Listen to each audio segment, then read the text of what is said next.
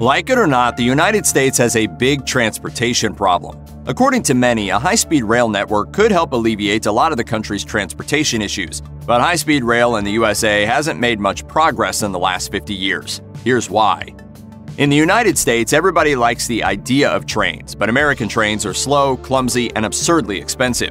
Nobody wants to creep down the coast in an Amtrak, and to be honest, can you blame them?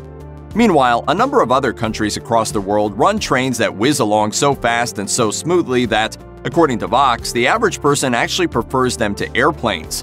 That's because airports have to be situated a taxi ride away from big cities and force you to endure unbearable security procedures.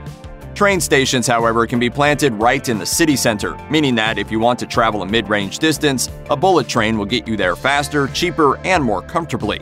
No, they're never going to lay tracks across the Atlantic where planes have a significant advantage, but for shorter distances, high-speed rail closes the gap.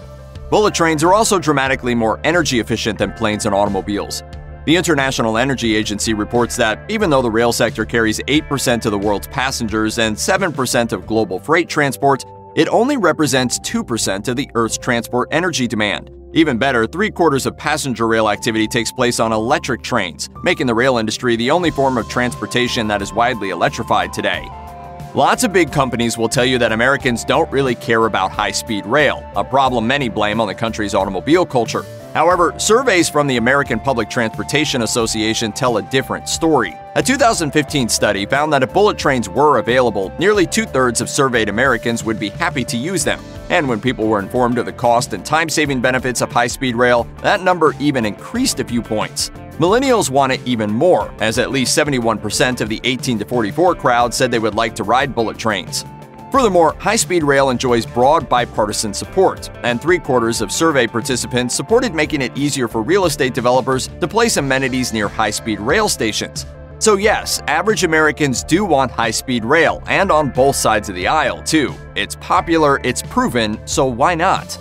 Now, it's worth pointing out that America has actually been working on high-speed rail for over 50 years. Renewed efforts make headlines every once in a while, but these projects tend to stagnate pretty quickly. To be fair, when Japan first introduced bullet trains to the world, the US tried to hop on board from the get-go. All the way back in 1965, President Lyndon B. Johnson signed the High-Speed Ground Transportation Act.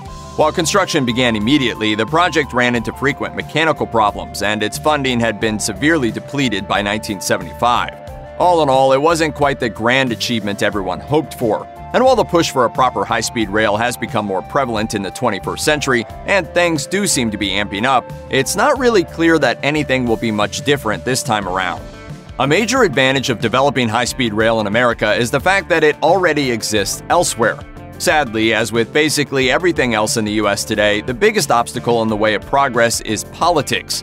Speeding up the Acela Express, for example, would require billions in federal funding, which isn't exactly going to be forthcoming in today's heavily polarized political climate. And then there's California. The political squabbles that have dashed the state's bullet train ambitions are now legendary. While the concept of connecting the Golden State's biggest cities via bullet train seemed great on paper, the planning process has been fraught by rushed construction and bad financial decisions. But the bottom line is we're really bad at just building things cheaply and quickly in the US in general.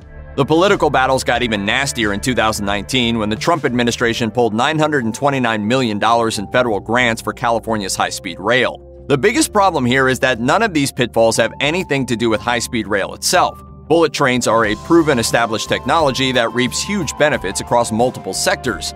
But ground-level mistakes and political pettiness have turned a potentially great technology into a total mess. But that's not the end of America's bullet train woes. A major contributor to the downfall of high-speed rail in the US are the gargantuan industries who lobby against their development through coordinated propaganda efforts and sometimes blatant lies. Many of the attacks against high-speed rail have come from the Reason Foundation, a self-proclaimed libertarian think tank which regularly bashes efforts to build bullet trains.